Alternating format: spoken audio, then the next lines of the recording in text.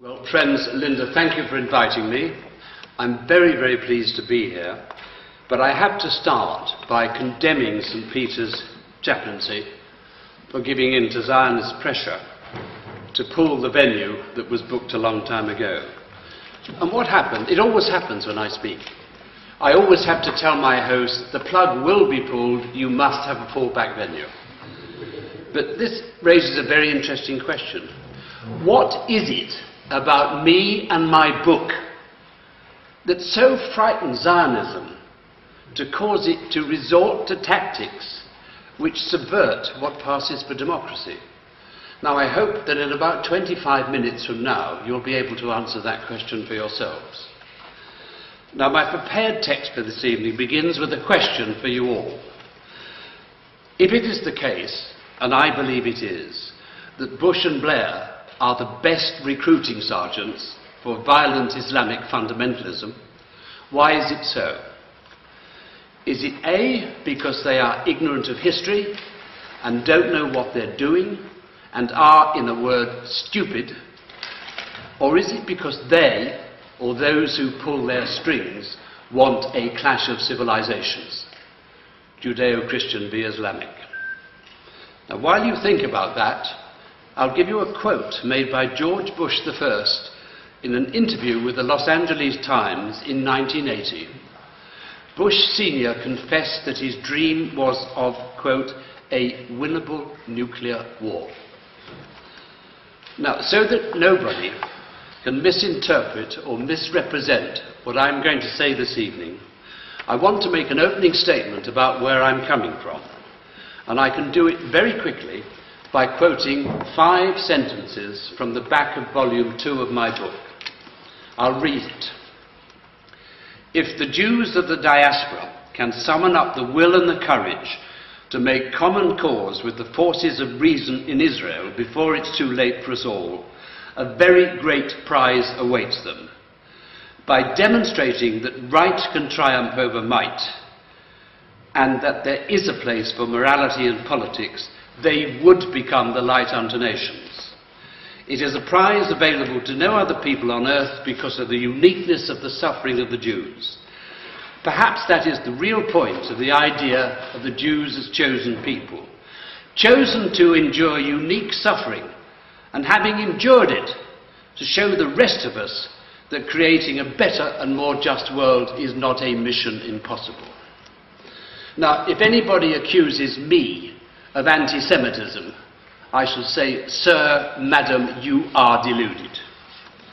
And if anybody, including the people at St. Peter's chaplaincy, say to me, OK, Alan Hart, you're not an anti-Semite, but you are feeding anti-Semitism, I shall say, that can't possibly be true, because I also have a message for Gentiles in my book, and it's this: don't blame the Jews who live among you for what hardcore Zionists, a minority, are doing in Israel-Palestine. But I also have a message for non-Israeli Jews. Silence on the matter of Israel's behaviour is not the way to refute and demolish a charge of complicity in Zionism's crimes. Now, to give that remark some context, I'll tell you why I insisted on the title, Zionism, the Real Enemy of the Jews, as the title for this book. In my view, it reflects in 7 words 2 truths for our time. The first is that the monster, the sleeping giant of classical anti-Semitism has been reawakened. The second is that the prime cause of the reawakening is the behaviour of the Zionist state. Behaviour which I believe more than qualifies Israel to be called a terrorist state. Now, I'm assuming that you've got lots of questions, and I want us to have a really good debate. And in advance of it, I'm going to confine myself, more or less, to addressing 3 main and related themes. The truth of history as it relates to the making and sustaining of the Arab-Israeli conflict, how difficult it is to get the truth to the citizens of nations, and why it is so important, desperately important, for the citizens of nations, Jews especially, to be informed of the truth of history. And along the way, I'm going to touch upon one of the most controversial issues, the matter of Israel's right or not to exist. Now, in my analysis, there are two reasons above all others why, since the obscenity of the Nazi Holocaust and Israel's unilateral declaration of independence, informed and honest debate about who must do what and why for justice and peace has not been possible throughout the mainly Gentile Judeo-Christian world, and why, as a consequence of that, a resolution of the Palestine problem, which I describe as the cancer at the heart of international affairs, has remained beyond the reach of politics and diplomacy.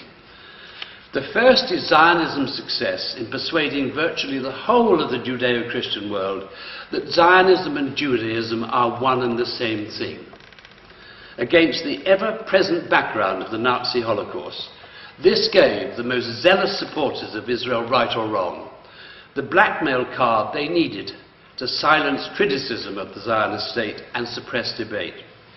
It happened, and is still happening, because there is nothing that terrifies most Gentiles, politicians and media people especially, more than even the prospect of being accused of anti-Semitism. So rather than risk being falsely charged with it, politicians and media people, and I'm afraid many church people, chose and still choose to censor themselves. Zionism and Judaism are emphatically not one and the same thing. They are total opposites. Zionism is not only a secular ideology, it makes a mockery of and has contempt for the moral principles, ethics and values of Judaism. And the fact of the matter is that the return of the Jews to the land of biblical Israel by the efforts of man is proscribed by Judaism. Now that's one possible definition of Zionism, the return. Now, my second best friend in the world after my wife is my very Jewish kosher accountant. He's been my best friend for 40 years.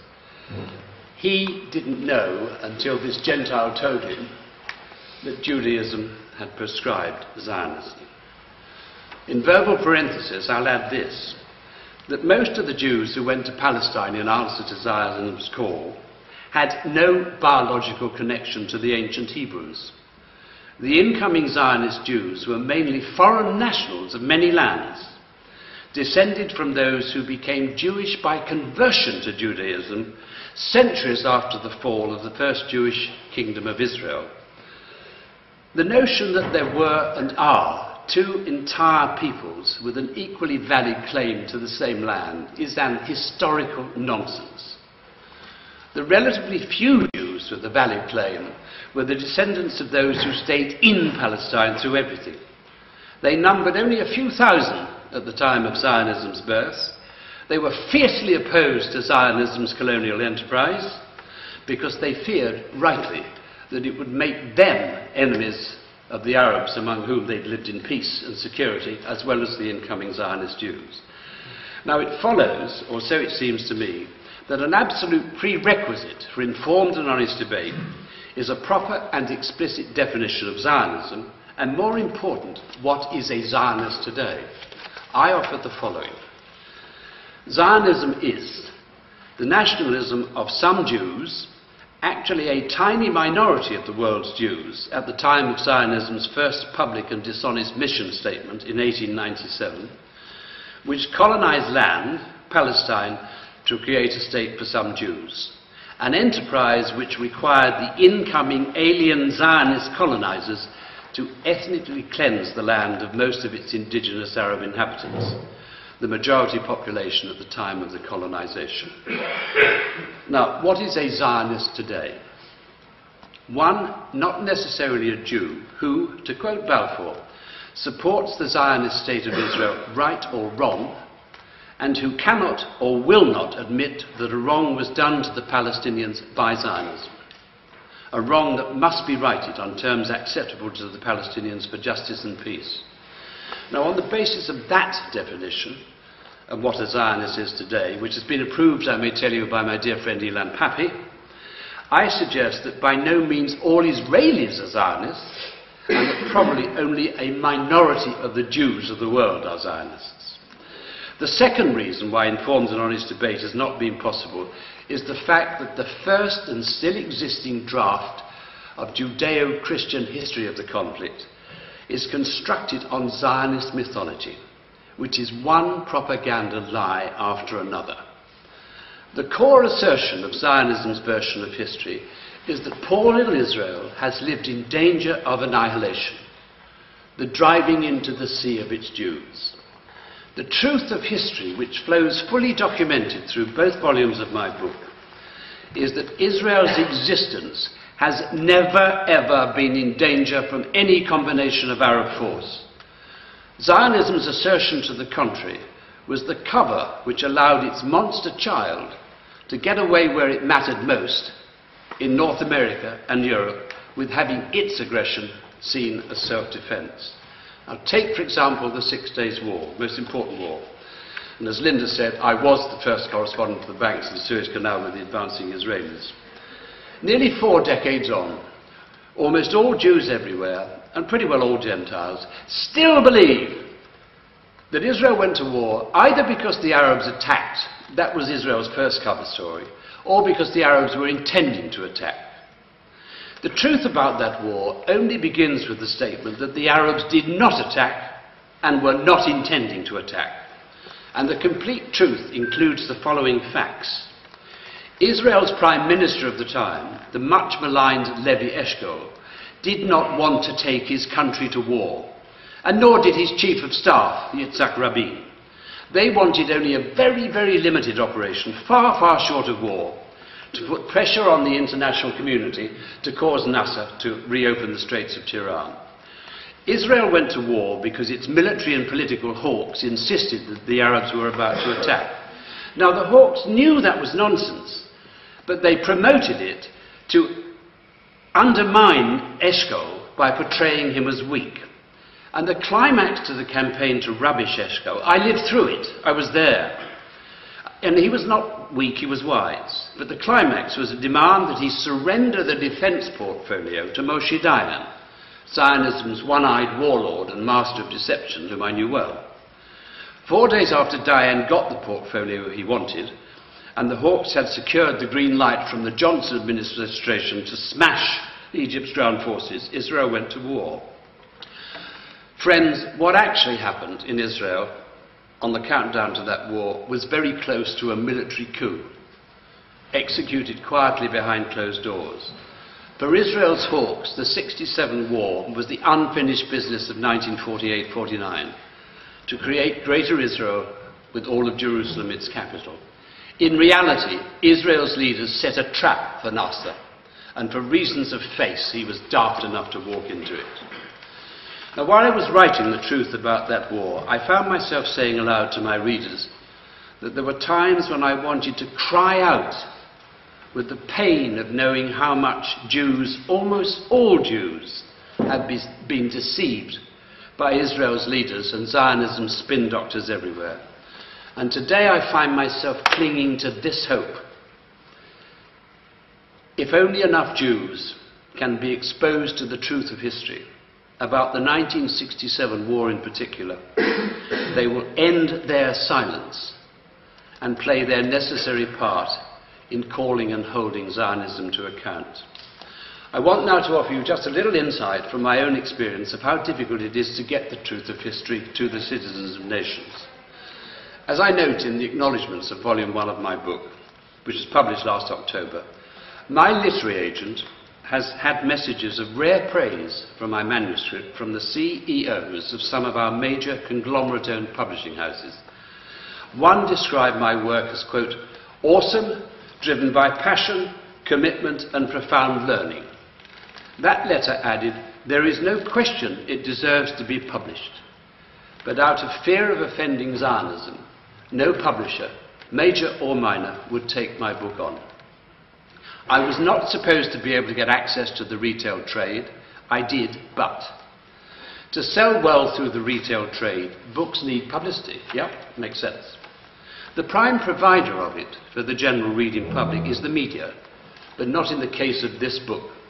Not one newspaper, not one magazine, not one radio or TV program was prepared to give my book any consideration. over the weeks prior to the publication, not one literary editor, not one programme producer had the courtesy even to acknowledge my letters with enclosures.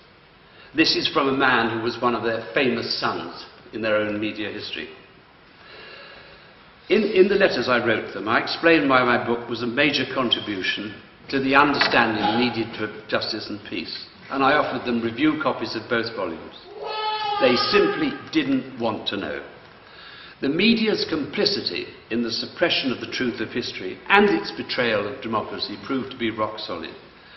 There's a big question arising, and it's this. Why really is the media frightened of coming to grips with the truth of history? Is there more to it than the fear of being accused of anti-Semitism? Answer, yes, much more. A truth is that editors and other management executives fear that if they offended Zionism too much, they would be punished by the withdrawal of advertising, which in terms of lost revenue would be catastrophic for most, if not all, newspapers. But I think the main motivation for the complicity of publishers and editors and politicians in the suppression of the truth of history is this: their unspeakable belief that if the truth about the nature and behaviour of the Zionist state of Israel was known, it could provoke Holocaust too. Shorthand for another great turning against Jews. Now, I am driven by a totally opposite belief. It is that the only way to stop the monster of anti-Semitism going on the rampage again, in the foreseeable future, if Zionism continues to have its way, is by telling the truth of history. To show, among other things, why it is wrong to blame all Jews for what a minority have done and are doing in the name of Zionism and Nazi-like in Palestine that became Israel. I have not too much doubt that publishers, editors and politicians are complicit in the suppression of truth of history and honestly believe that they are serving the best interests of Jews as well as their own short-term commercial interests. But in the preface to volume 2 of my book, I tell them all the following. You are wrong, dangerously wrong, by refusing to come to grips with the truth of history, and in particular the difference between Zionism and Judaism, and why it is perfectly possible to be passionately anti-Zionist without being anti-Semitic. You are helping to set up all Jews to be blamed for the crimes of the relative few. And that brings me to why I think it is so important, desperately important, for citizens of nations to be informed of the truth of history. The political reality of our time, I think, can be summarised as follows. Our governments, the one in Washington, D.C. especially, are never, ever going to use what leverage they have to call and hold Zionism to account unless and until they are pushed by informed public opinion. That's the political reality. The problem throughout the mainly Gentile, the Gentile Western world is that the citizens, generally speaking, because they've been conditioned by the media to accept a version of history which is not true, are simply too uninformed to do the pushing. And that's why I devoted more than 5 years of my life to researching and writing Zionism, the real enemy of the Jews. It's a complete rewriting of the history of the conflict, replacing Zionist mythology with the documented facts and truth of history. And I've given it global context to show how all the pieces of a most complicated jigsaw puzzle fit together. My purpose is to empower citizens of nations to become engaged in informed and honest debate, to do the pushing to make democracy work for justice and peace before it's too late for us all. And to those who might question the value of citizens being better informed, I'll say this. It's my view, you can tell me if I'm naive, that if the mass of the ordinary decent peoples of the Western nations had been properly informed of the cause and effect relationship of Israeli occupation and Palestinian violence, there might well have been pressure on governments to end occupation a long time ago. I'm going to skip for the moment the bit on Israel's right to exist, and I'm going to come down to a question that I would pose to Bush and Blair and all others who are demanding that Hamas recognise Israel. I would ask them, which Israel is to be recognised? Israel inside its borders as they were on the eve of the 1967 war, and thus in accordance with Security Council Resolution 242, or the Greater Israel of today, which on a daily basis is expanding its settlements on the occupied West Bank.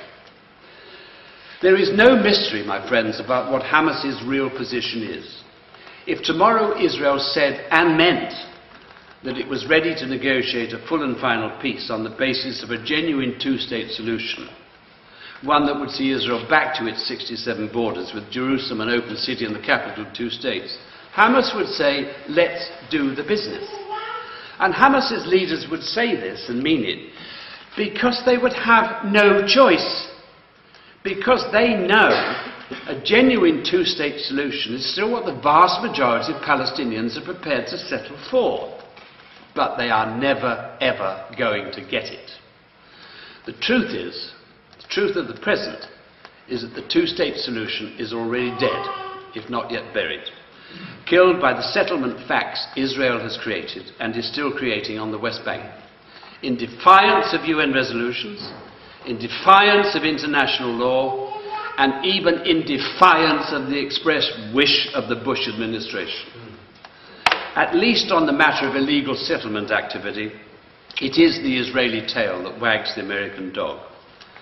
Now, to give you some real insight into why no Israeli leadership could now deliver a two-state solution, even if it wanted to, I'm going to tell you a very important and most revealing short story from volume 2 of my book. At the end of 1979, I found myself sucked into the secret diplomacy of conflict resolution at leadership level. President Carter had always known that there could not be an endgame peace process without the involvement of the PLO. At the end of 1979, he was in receipt of a secret letter Arafat had sent to the Security Council. In it, Arafat pledged that he was ready to do business on the basis of 242, which meant that the PLO was prepared to recognize and legitimize Israel inside its pre-67 borders. Now, everybody who saw that letter, which was the ambassadors of the 5 permanent members and top people at the UN, everybody who saw it recognized that it was the biggest potential breakthrough in the situation since the Zionist fait accompli in 1948-49. It was enough for Carter to try to get the PLO into the peace process, but he was stopped from doing so by Prime Minister Begin and the Zionist lobby. The view thereafter in the Carter White House and on the top of the United Nations headquarters was that institutional diplomacy could not solve the Palestine problem because of the inability of any American president to overcome Zionism's veto. Now, it was because it was widely known that on the human level I enjoyed excellent relationships with leaders on both sides. It was put to me that I should try my hand at some unofficial secret diplomacy. Israel at the time was 18 months away from its next election. Almost the whole world, and President Carter especially, was hoping that Begin would not win a second term.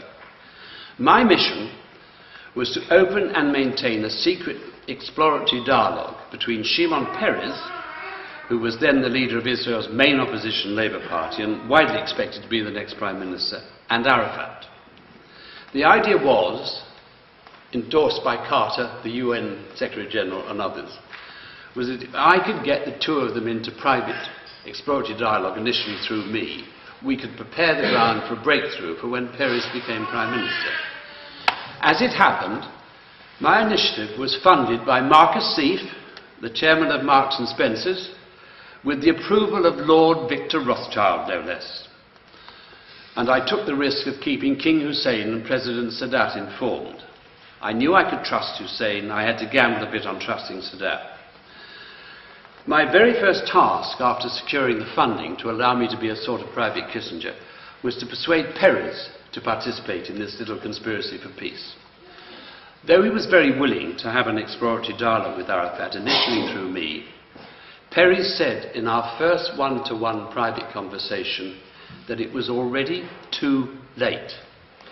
He meant too late for peace on any terms Arafat could accept. When I asked why, Peres said the following: "Every day that passes sees new bricks on new settlements, Begin knows exactly what he's doing. He's creating the conditions for a Jewish civil war. He knows that no Israeli Prime Minister is going down in history as the one who gave the order to the Jewish army to shoot large numbers of Jews. In order, Peres meant and did not have to say, to end Israel's occupation. After a long pause, Peres said to me, "I'm not." Now, ladies and gentlemen, if it was too late in 1980, when there were only some 70,000 illegal settlers on the occupied West Bank, how much more too late is it today when there are 500,000? And when that number is growing on a daily basis, thanks in part to the assistance now being provided for illegal new settlements by American Christian fundamentalists.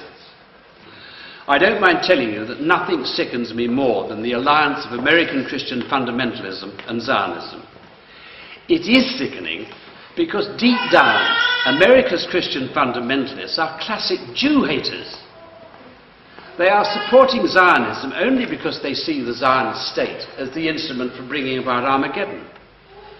Zionism, for its part, is content to use Christian fundamentalism to add influence to its own awesome lobby power in America. Now, I don't know how many of you listen to Radio 4, but back in 2002 there was a remarkably honest programme called A Lobby to Reckon With.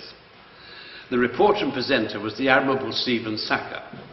His purpose was to explain why it was no longer accurate to talk about the Zionist lobby as the main influence on American policy for the Middle East.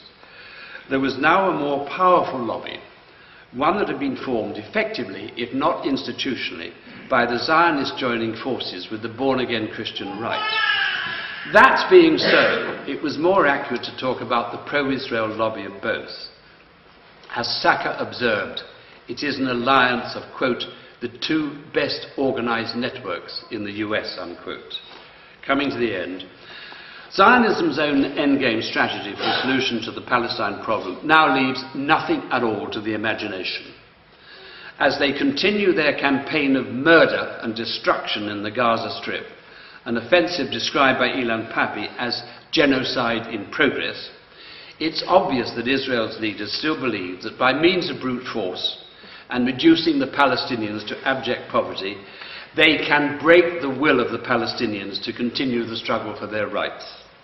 The assumption being that at a point in time, and out of despair, the Palestinians will be prepared to accept crumbs from Zionism's table in the shape of 2 or 3 Bantustans, or better still, will abandon their homeland and seek a new life elsewhere. In my view, the conviction that Zionism will one day succeed in breaking the Palestinian will to continue their struggle is the product of minds which are deluded to the point of clinical madness. There are some who say that Israel is becoming a fascist state. I think the more appropriate terminology is lunatic asylum. The question that's almost too awful to think about is something like this. What will the Zionists do when it becomes apparent even to them that they can't destroy Palestinian nationalism with bombs and bullets and brutal repressive measures of all kinds? My guess is that they, the Zionists, will go for a final round of ethnic cleansing, to drive the Palestinians off the West Bank and into Jordan and wherever and beyond. That, I fear, will be Zionism's final solution to the Palestine problem. If that happens, the West Bank will turn red with blood, mostly Palestinian blood, and honest reporters will describe it as a Zionist Holocaust. But that does not have to be the end of the story of Palestine.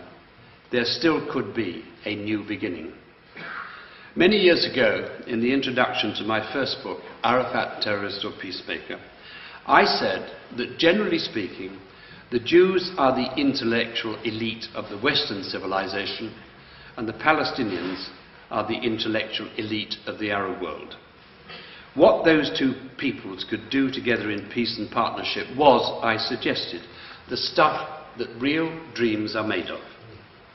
They could change and develop the region for the better, and they could give new hope and inspiration to the whole world. I still believe that dream could be made to come true, but only within the context of a one-state solution. From my perspective, there are now only two options on the table: one state for all or catastrophe for all. And by all, under the heading of catastrophe, I don't only mean the Jews and the Arabs of the region. I mean all of us, wherever we live. And that, in my view, is why we all must become engaged in the informed and honest debate needed to make democracy work, to prevent leaders and governments in Washington, D.C. and London, as well as the Middle East, from taking us all to hell. In passing, I'll tell you that I think Blair, with the assistance of Lord Levy, has not only sidelined the Foreign Office, I think he has effectively Zionized British foreign policy. Now, I'll be happy to answer all and any questions you have, and I've missed out a section on does Israel have a right to exist. And I hope that one of the issues we will discuss is why it is so important for the Jews of the world, I mean the many, not the few, to end their silence on the matter of Israel's behaviour and play their necessary part in holding Zionism to account. Now, I'll end by saying that I presume you are now able to answer for yourself the question of why Zionism is frightened of me and my book, and why supporters of Israel, right or wrong, are doing their best to prevent me heard and my book being read. Now, as dear Linda said, there are some copies available here tonight at a discount, and if you wish, you can give Zionism an inverted V sign by buying one. Thank you for now. And are, in a word, stupid, or is it because they, or those who pull their strings, want a clash of civilizations, Judeo-Christian v. Islamic? Now, while you think about that, I'll give you a quote made by George Bush I in an interview with the Los Angeles Times in 1980. Bush Sr. confessed that his dream was of, quote, a winnable nuclear war. Now, so that nobody can misinterpret or misrepresent what I'm going to say this evening, I want to make an opening statement about where I'm coming from. And I can do it very quickly by quoting 5 sentences from the back of volume 2 of my book. I'll read it. If the Jews of the diaspora can summon up the will and the courage to make common cause with the forces of reason in Israel before it's too late for us all, a very great prize awaits them. By demonstrating that right can triumph over might, and that there is a place for morality here, is not the way to refute and demolish a charge of complicity in Zionism's crimes. Now, to give that remark some context, I'll tell you why I insisted on the title, Zionism, the Real Enemy of the Jews, as the title for this book. In my view, it reflects in 7 words 2 truths for our time. The first is that the monster, the sleeping giant of classical anti-Semitism has been reawakened. The second is that the prime cause of the reawakening is the behaviour of the Zionist state. Behaviour which I believe more than qualifies Israel to be called a terrorist state. Now, I'm assuming that you've got lots of questions and I want us to have a really good debate. And in advance of it, I'm going to confine myself, more or less, to addressing 3 main and related themes.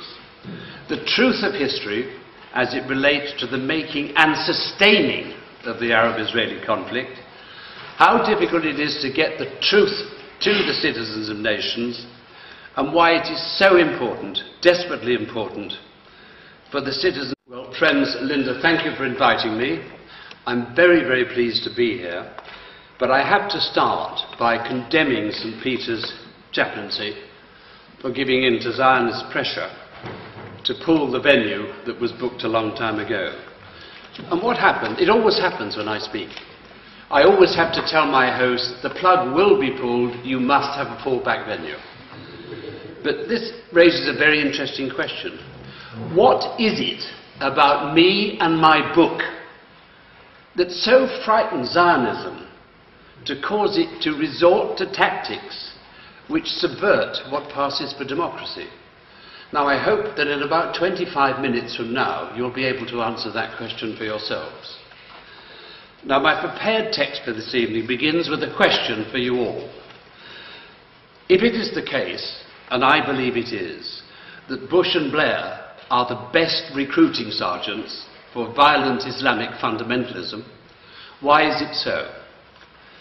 Is it A, because they are ignorant of history and don't know what they're doing, and of nations, Jews especially, to be informed of the truth of history? And along the way, I'm going to touch upon one of the most controversial issues, the matter of Israel's right or not to exist.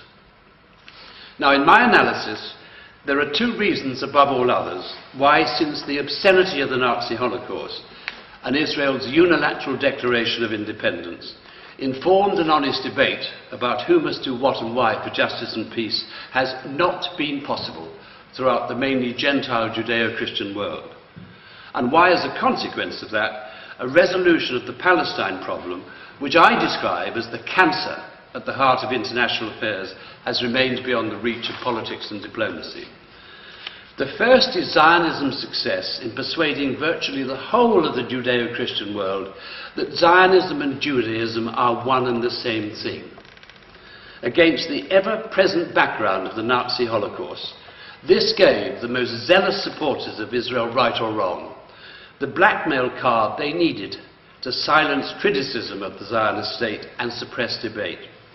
In politics, they would become the light unto nations.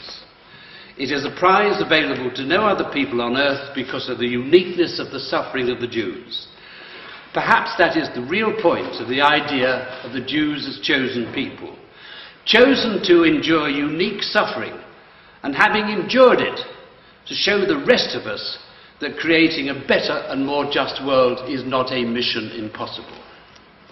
Now, if anybody accuses me of anti-Semitism, I shall say, sir, madam, you are deluded. And if anybody, including the people at St. Peter's chaplaincy, say to me, OK, Alan Hart, you're not an anti-Semite, but you are feeding anti-Semitism, I shall say, that can't possibly be true, because I also have a message for Gentiles in my book, and it's this: don't blame the Jews who live among you for what hardcore Zionists, a minority, are doing in Israel-Palestine. But I also have a message for non-Israeli Jews. Silence on the matter of Israel's behaviour